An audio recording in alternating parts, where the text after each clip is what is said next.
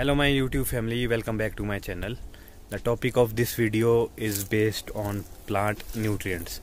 In this video I will share information regarding plant nutrients.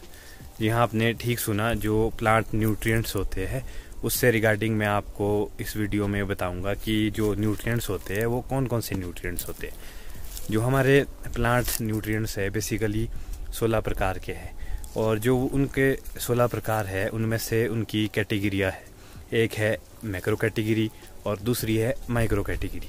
इस video में मैं आपको बताऊंगा मैक्रो न्यूट्रिएंट्स कौन कौन से होते हैं। सबसे पहले इसकी परिभाषा बताता हूँ मैं आपको। मैक्रो न्यूट्रिएंट्स की जो परिभाषा है वो ये है कि जो प्लांट को एक काफ़ी ज़्यादा अमाउंट में, लार्ज अमाउंट में न्यूट्रिएंट्स चाहिए होते हैं उसकी ग्रोथ और डेवलपमेंट के लिए, वो फॉल करते हैं मैक्रो के अंदर। और मैक्रो के अंदर क्यों फॉल करते हैं? वो इसलिए फॉल करते हैं क्योंकि जो न्यूट्रिएंट्स की कैटेगरी है मैक्रो में इम्पॉर्टेंट वाले हैं और जो माइक्रो में है वो थोड़े लेस इम्पॉर्टेंट वाले हैं, जो कि लेस अमाउंट में चाहिए होते हैं प्लांट को। इसलिए हमेशा आपने याद रखना है जो मैक्रो कैटेगरी है वो है लार्ज अमाउंट वाली, जो कि प्लांट को एक बल्क में चाहिए होते हैं न्यूट्रिएंट्स, और जो माइक्रो है उसमें जो थोड़े लेस अमाउंट में चाहिए होते हैं। अब यहाँ पे क्वेश्चन अराइज होता है कि जो मैक्रो है उसमें कौन कौन से न्यूट्रिएंट्स आते हैं। तो जो मैक्रो कैटेगरी है उसमें 6 प्रकार के न्यूट्रिएंट्स आते हैं।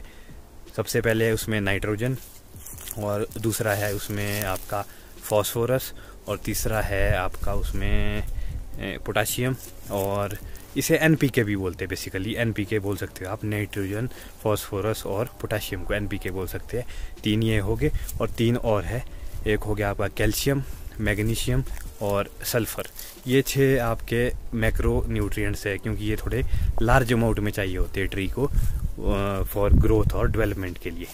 तो जो बाकी हमारे न्यूट्रिएंट्स है जैसे माइक्रो न्यूट्रिएंट्स हो गए उसकी मैं अलग से वीडियो बनाऊंगा और डिफरेंट पार्ट्स में आएगी इसकी वीडियो, क्योंकि फिर इसके फंक्शन भी मैं आप सबको बताऊंगा 1 बाय 1 कि इनके क्या फंक्शंस है।